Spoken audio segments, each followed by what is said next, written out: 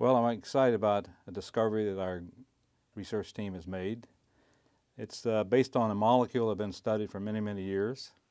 I have a model of it here to explain the nature of that discovery. All tissues have a molecule we call collagen. They have 3 strands. The strands intertwine to form a rope-like structure. Then it has a special end to it.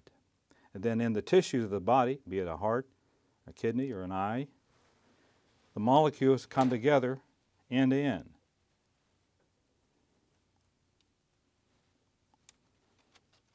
And lock in place.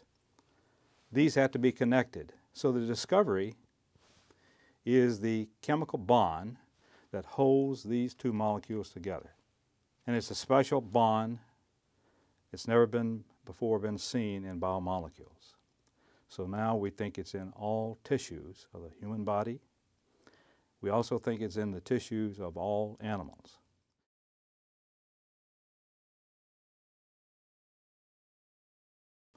Well, we think we've discovered a fundamental chemical event that's critical for the formation of all tissues. Having said that, one implication of the work is that in the development of blood vessels, for example in a tumor, blood vessels are being formed to feed the tumor. This molecule, this bond, we already know is in tumors. So there might be a special way to block tumor formation by blocking this bond.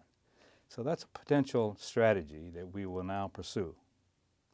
The other aspect of the work is that there is a rare disease that I worked on for many years called Goodpasture disease. It's an autoimmune disease. And it's a special paradigm for understanding how an autoimmune disease gets started. We think that this bond is defective in those patients. So we're excited about following up on this now with a discovery and see just how this bond is involved in the initiation of Goodpasture autoimmune disease.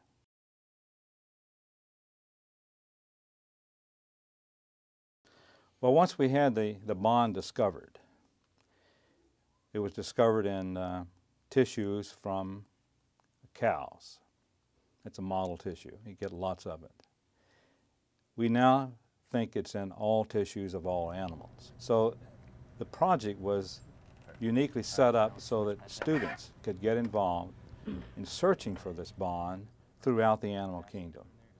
So we had the high school students and the undergraduate students, more than 30 people this summer, working to see if they could find the bond in any number of animals.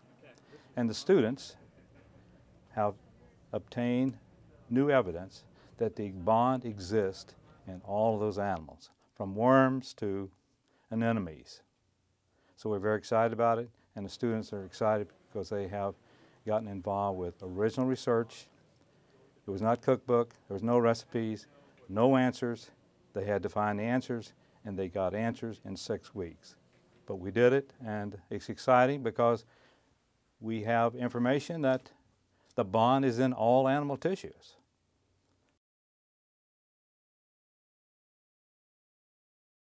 Well, it's another exciting part. Research is incremental. I've been working on this molecule for 40 years.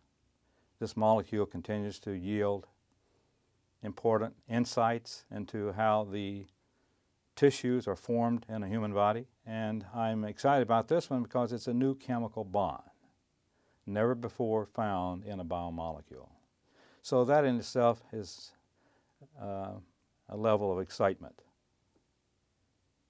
And there are many more discoveries to be made on the same molecule.